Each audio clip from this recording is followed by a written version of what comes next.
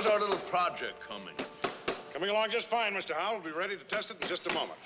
Now, Gilligan, when I say the word... Let her rip. I haven't said the word. I'm sorry, Skipper. I have a place for you two men in my organization when we get off the island. You hear that, Skipper? He's gonna give us a job when we get off the island. You mean if?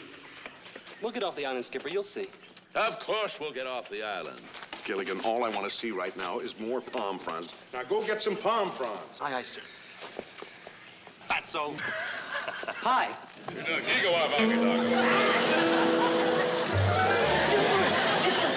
Skipper, over there. Oh, there's a man.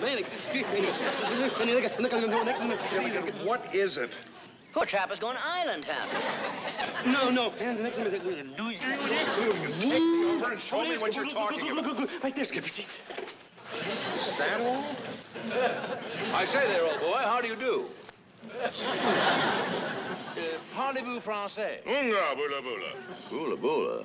Obviously a Yale man. You know, skigoagaba, daga, and skigawag.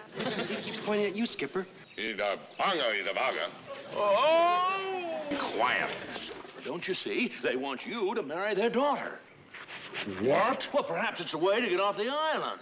What is? Well, you see, we'll have to go to their island to celebrate the wedding. That's a great idea. And maybe have a radio transmitter and boats to put into trade. You gotta marry her, Skipper. Absolutely. Yeah. Me marry that native girl? Sure. Not me. Fat! Whoopee!